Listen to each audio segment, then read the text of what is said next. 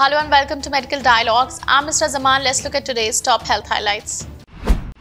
Clinical establishments providing healthcare services not liable to pay service tax, says CESTAT.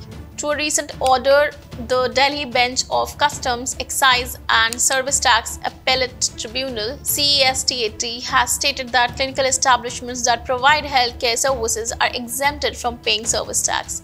The CESTAT bench expressed this opinion while setting aside an order of the Commissioner of Service Tax, Delhi, which had issued show-cause notice to Maharaja Agrasen Hospital Charitable Trust confirming the demand of service tax under business auxiliary service and renting of immovable property service with penalty and interest. However, setting aside the order of the Commissioner, the two-member bench of CESTAT, comprising Justice Dilip Gupta, who is the President, and P.V. Subbarao, technical member, opined that clinical establishments provide healthcare services by engaging consultant doctors, and for the services, an amount is collected from the patients.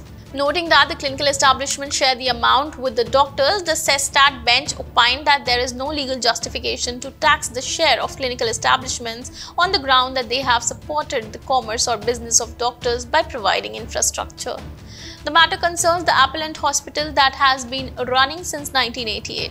According to the Appellate, it engages doctors as consultants, resident doctors, senior resident doctors and doctors on internship basis, and whenever medical services are provided to a patient, the Appellate raises a bill towards room charges, medicines, diagnostic charges for radiology and lab and doctor fees.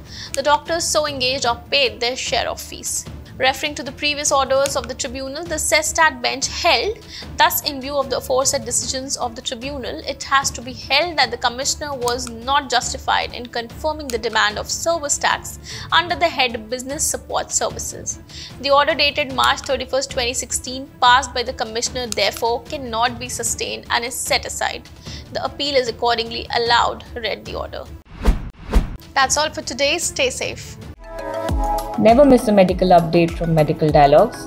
Like, subscribe, and press the bell icon.